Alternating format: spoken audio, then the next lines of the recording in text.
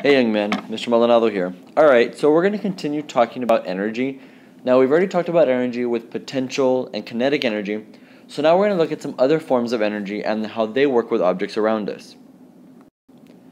So, we have something known as the law of conservation of energy. Now this is something that we've already talked about. We've talked about it with matter, which is what makes up everything, and now we're going to continue talking about it with energy.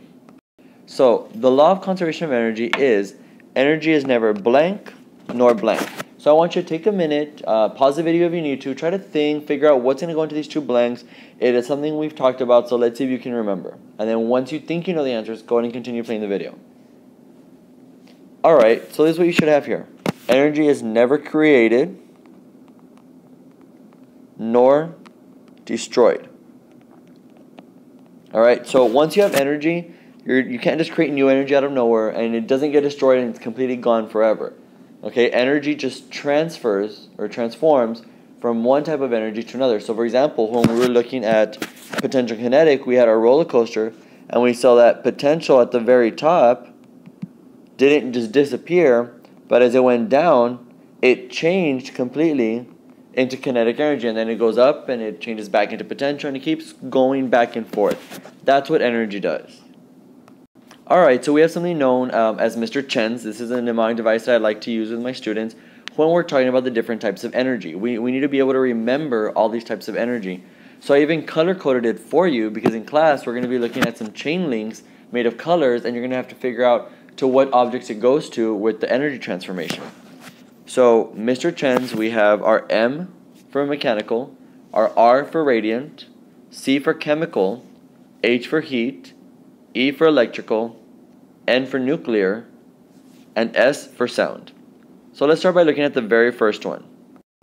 So the first one we have here is going to be mechanical energy. Mechanical energy is the energy where we have motion, okay? Things are moving. So here I have some examples. I have a person right here that is running. I have a person here moving up and down doing his push-ups. But mechanical energy can also be with objects. Any object that is able to move has mechanical energy. So when a car is moving, it has mechanical energy, etc. Let's get the next one. Alright, so here we have radiant energy. Now, for radiant energy, we can also say solar energy. Sorry, I accidentally put an A there. I apologize. Okay, solar energy. But I also like to use this for light energy. Alright, so we have some examples here. We have radiant energy that comes from the sun, that's our solar energy, and we have light energy here in our light bulb, and fire also gives us light, so we also have light energy there. Then we have the C, this is chemical energy.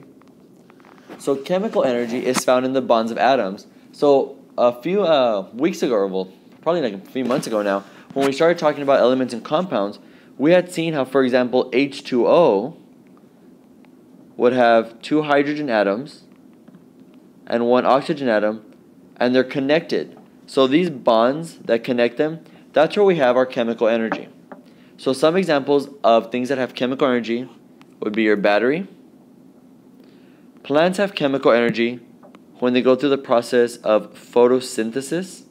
Alright, that's where they make their glucose. So there's chemical energy in that glucose. And there's also chemical energy here in food that we eat.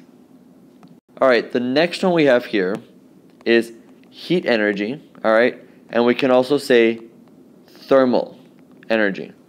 So here we have a description or a picture of a guy getting heat from this heater right here. We also have this person here that's working out, and if you look really, really closely, you can see that this person is sweating, alright, so when he's sweating, he's burning calories, alright, this is thermal energy right here. Let's look at this next one. E, we have E for electrical energy. So this is the energy found in electricity. Alright, so we have some examples here. We have some power lines where electricity runs through. We also have an outlet where you can plug in a cord that also has electricity. So anything that you plug into a wall, an electric sharpener, your charger, a computer that you plug into the wall, anything like that has electricity. Even other things that you don't plug in have electricity because it runs through them. Here we have the N for nuclear energy. Alright, so right here we have a picture of an atom. So again, we talked about atoms when we were discussing elements and compounds and how atoms make up everything around us. So the element of oxygen is made of oxygen atoms, the element of hydrogen is made of hydrogen atoms, and so on. So here we have our example of an atom. The center part of the atom, right here where I'm circling, that part is called the nucleus. So all the energy found right in that center part of this atom, that is known as nuclear energy. Alright, the last one we have here is sound energy. So sound comes in the form of waves. We can't see it, but that is sound energy. So I have some examples here. I have a speaker right here, and I have another speaker right here. So when I'm talking right here, you're able to hear me because these sound waves are traveling to you. So that is sound energy. Let's look at an example as to how we're going to use these different types of energy, because we're doing the transformation of energy. So where does energy start? With what type does it start with? And then what does it transform into? What can it turn into after that? And so on, depending on what object we're looking at. So flashlights run on batteries. So if you're not sure, or if you don't remember exactly which type of energy battery has, go ahead, pause the video, rewind a little bit, and see if you can find where it is that we have a battery. What energy is found in batteries? Alright, so in batteries, we have chemical energy. Alright, and I'm using the color orange because that's what I've color coded it as. So every single battery, now this is very, very important for you to know. Every single battery always starts with chemical energy, and then it transforms into the same type of energy every single time. So the next energy that it transforms into is electrical energy, and again, as you can see, I'm using blue because that's what I've color coded it as. So now that the chemical energy in the battery has transformed into electrical energy, remember, the electrical energy didn't just create out of nowhere, it transformed from chemical.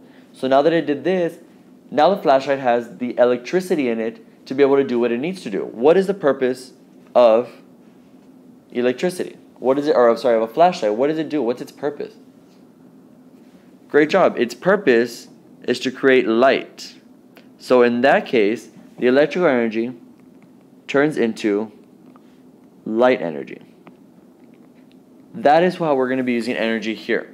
We're looking at the transformation from the first energy that the object starts with to the last one it ends with. Alright? So thank you guys for watching. We're going to talk more about this obviously in class. We're going to get many different examples in class.